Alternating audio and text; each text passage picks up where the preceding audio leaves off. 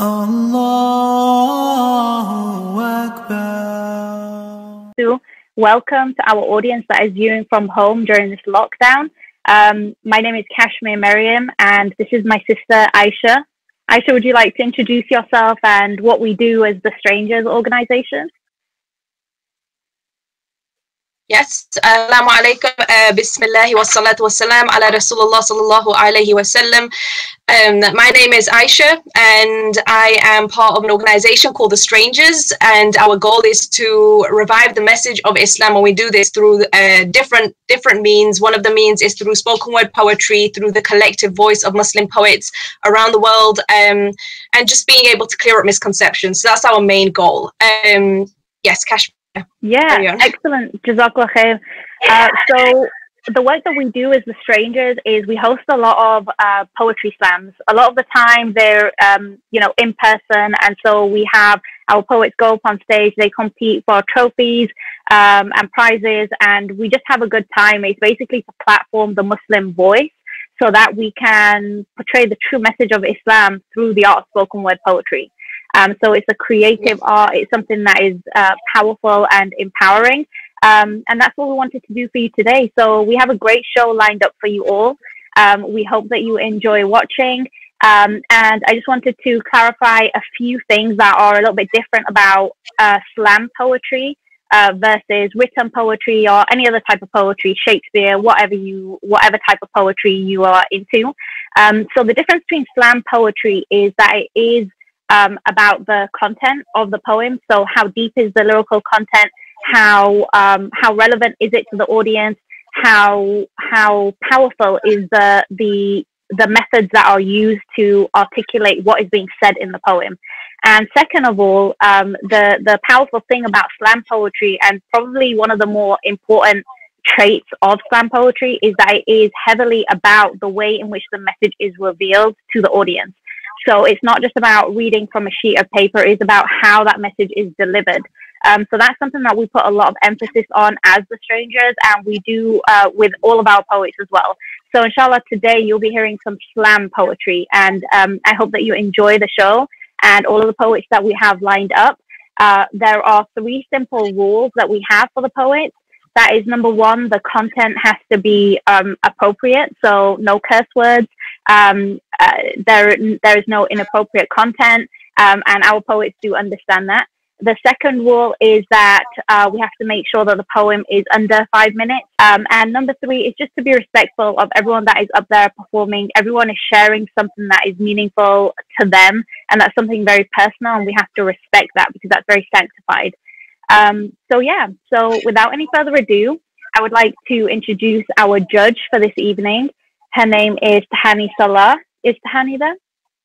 I'm here. Assalamu alaikum, Tahani. How are you doing? Alhamdulillah, we're doing good. Perfect. So I have, Tahani, your bio here. I'm just going to read it, and hopefully that will explain to everyone your background in poetry. Personally, I know Tahani from before. She's a slam poet, so she knows a thing or two, or more than a thing or two, about performance, and that's one of the reasons we chose to have her on our platform today. And that's something that means a lot to us, because I think to be a writer is one thing, but to be a performer is something else. So Jazakallah khair for joining us today. So Tahani Salah is an educator, poet, and activist based in Brooklyn, New York, with a bloodline to Palestine.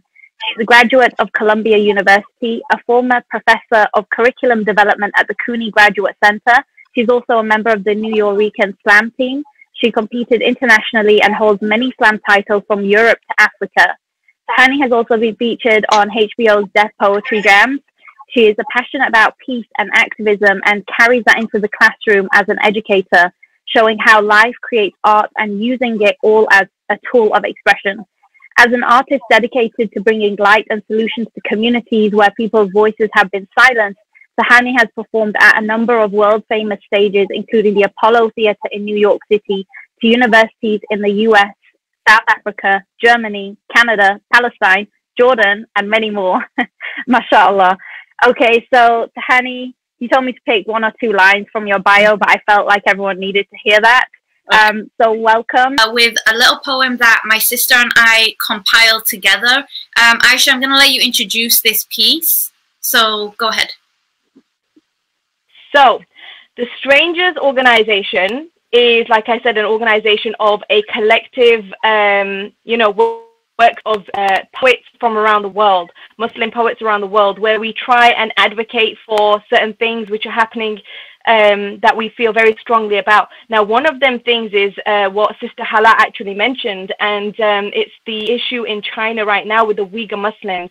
So for the last 3 months or so, maybe 2 or 3 months, we've been running a campaign through Instagram where we've been trying to get poets together, where we've been trying to get people to submit their lines, their works, and then we wanted to compile a letter to the Chinese embassy. We will be working together with an organization called Save Uyghur, where we got most of our information from. And alhamdulillah, all praise to God, we have the final collection of work. This is not just mine and Kashmir's work. This is a collection of many poets, and we will write their names down, inshallah, as honorable mentions afterwards. But the point of the poem was that it's not from any individual person, it's from the Muslim. And just to go back with one final thing before I go into the actual poem, a letter was written from I don't know who it was exactly, but it was written and 22 countries signed it. And they, in Huffington Post, they actually said that the Muslims didn't say anything about the situation in China with the Uyghur Muslims. Now, just a quick background, the Uyghur Muslims are a group of Muslims who are right now being, they're going through an ethnic cleansing in China. They are in something called re-education camps. They are being abused in many ways. Their identity is being wiped. Hopefully this letter will explain more.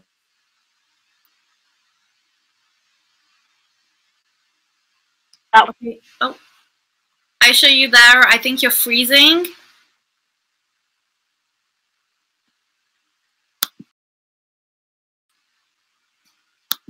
Okay, Aisha has frozen, so I am gonna just go straight into the poem, inshallah, until she gets back.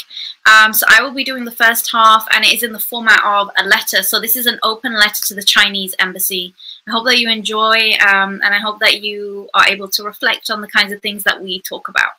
Bismillahir Rahmanir Rahim. Fact. The Chinese government, or the CCP, has created a militarized police state with an estimated 1.5 million people or more in ethnic concentration camps. At first, you denied this on all counts. Then, you said it was voluntary vocational training and boarding school. Now, you're saying that they are re-education centers for people who may not have committed any crimes, but who are deemed at risk by the government. Dear Chinese Embassy, would you kill a man, a woman, a generation, because they say they believe in one God? I speak in many voices, but all are one. China has beauty, but with beauty is pain, and with pain there is injustice. You see, there is a smog above your country. Its smoke has penetrated the lungs of many, whereby the innocent have been quarantined behind cages with bars before COVID-19 had ever been heard of. Who would have ever thought that the guilty would arrest the innocent? That sickness has spread. It has spread in the thick blanket of silence of the world, which stood by and watched its birth, its death, its rebirth, and its karma. It has expanded outwardly to all that have breathed your words and allowed you to try to rewrite the words of God to fit your values. It has constricted the universal truth of justice, for we have been guilty too. We, the world, have been distracted, and in our distraction we can no longer breathe. We are fighting for survival. I speak not of a novel virus that takes the wise, but a disease which has spread through the whole of the body of many nations, of which the hand did not attend to the aching limbs. A part of us is suffering. Our entire body is hurting. We have been bleeding for years, and the China that I see now is not the China that was. The China that I see now off Instagram accounts and tweets, because the news is too afraid to report on your misdeeds, is a nation whose government has succumbed to a disease far worse than the coronavirus. We are only as safe as the most oppressed in society. So a baby born is torn from the mother's breast and placed in re-education camps where they will be taught to recite the merits of this diseased government like a mantra. We bleed. Through concentration camps, you exploit the re-education. Here is the peace you constantly proclaim. Our hearts are in pieces, our mouths detained. We face economic advantages and advances that starve and maim, educational opportunities that divide and tame, ethnic unity to prevent unification, colorful dances, cruelty, twisted, so each step is beautiful agony in a colonial standard of beauty, and each breath is the slow erasure of our identity. Never again, they said, after the Holocaust. Is genocide okay if our screams have been silenced? I wonder if you borrowed Hitler's blueprint. I am trying to say that we have seen the camps, we have seen the forced labor, we have seen the bans. Bans on the woman's veil over her head, bans on the places of worship, bans on our names, our identity, our choice. You see, you claim you are stopping terrorism, but the cries of 1,000 lies are heard, yet the silence of truth is prolonged. Trying to stop terrorism by creating extremism. Claiming that you are re-educating the already educated, are you making assumptions based on terrorists that claim to be Muslim? A young girl is forced into marriage with a Han Chinese man. You are performing an ethnic cleansing of the Uyghurs, and you are in the process also erasing the Chinese identity. You have failed your country. And when I think of China now, I will not see that image of jade mountains and cherry blossom trees. The Great Wall is no longer your trademark. The death camps are. We are the brothers and sisters of the Muslims in your camps. We are the brothers and sisters of the women whose beds you send your soldiers to sleep in, of the forced marriages to ethnically cleanse a race of followers of a creed that will always prevail. You have tried to make a slave so you can ban me, ridicule me, exile me, kill me, strip me of everything but my dignity. Afraid to reveal our identity, for its revelation will only bring misery.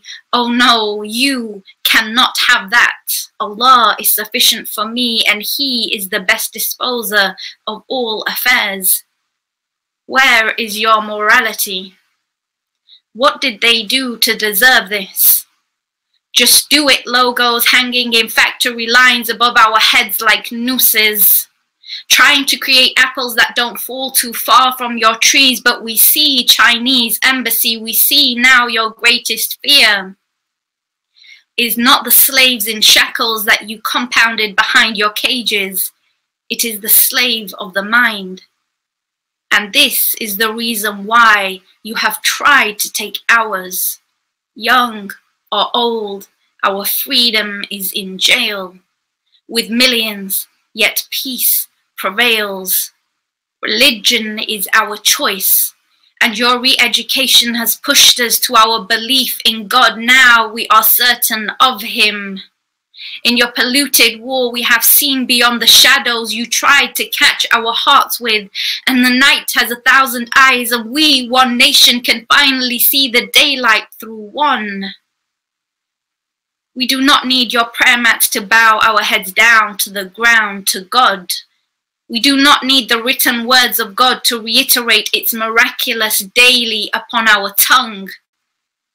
We have it in our hearts, and we draw it on the walls of our cells, cells which are contained within our bodies, enclosed to task is the obligation of our love for Him. We are free. Our souls are free. We do not need names to know who you are, because we are and we will always be, and we speak for the part of our body which hurts most, because this is what it means to be Muslim. It is to feel the pain of one part, to intercede and speak up, if only with our hearts. And I can tell you that these brothers and sisters protest you from the very depths of their beating hearts, hearts which you have sold to gain money, but found that they cannot be sold, because we have found richness elsewhere. We know, and God knows even more. So we ask you, as the voices of many, to free our brothers and sisters. Free my brethren. Yours sincerely, the entire Muslim Ummah. Thank you. So that concludes this poem, and that concludes also this event. Oh, Assalamu alaikum wa rahmatullahi wa barakatuh. Welcome back. Jazakallah khair. Wa alaikum assalam wa rahmatullahi wa barakatuh. Jazakallah khair for sharing, Kashmir. And we had a conversation before as well, and I told you why I didn't want to, but alhamdulillah, Allah subhanahu wa ta'ala willed it even better. You were saying, and carry on, you were just closing. Yeah, I was just closing, and I was just saying that also this poem, initially we were supposed to divide it in two and recite it, but due to connection issues, it didn't work out that way. But Qadarullah ma sha'a fa'ala. I don't want to keep anyone wait any longer. It's already 10:30. But I want to thank everyone here. I want to thank primarily ICNA for hosting us on their platform every single year. When we host this, it's just an amazing success, and I can say alhamdulillah from the bottom of my heart. I think this was phenomenally successful. So Jazakallah khair.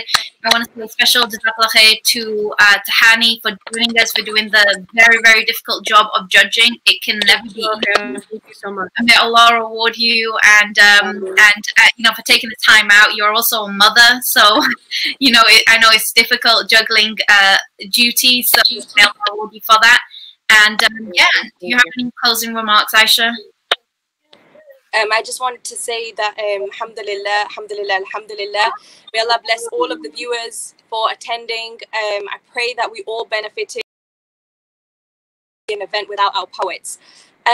Now, saying that as well, I'm not sure if you can see me. Okay, you could see me now. No further ado, you can find the strangers on Instagram. Our website is in the works, inshallah, so please do definitely follow up with more information about the Uyghur campaign, which is a current campaign that we're doing. We hope you enjoyed the letter, the final compilation. A lot of heart went into it from our poets, and thank you again to everyone. And of course, Sister Tahani, you did an amazing job. Jazakallah khair. Assalamu alaikum wa rahmatullahi wa barakatuh. And ICNA. Of course, ICNA. Yeah. And lastly, I just want to say the greatest thank you to all of our poets for contributing their pieces. Each one was mind-blowing and touched my heart, and I'm sincerely saying that as someone who's been to a lot of poetry slams and had a lot of poetry over the years, as Tahani and as Aisha can both attest to. We had an amazing level of talent tonight, so may Allah reward you all. And yeah, I'm going to close it right there. And assalamu alaikum wa rahmatullahi wa barakatuh.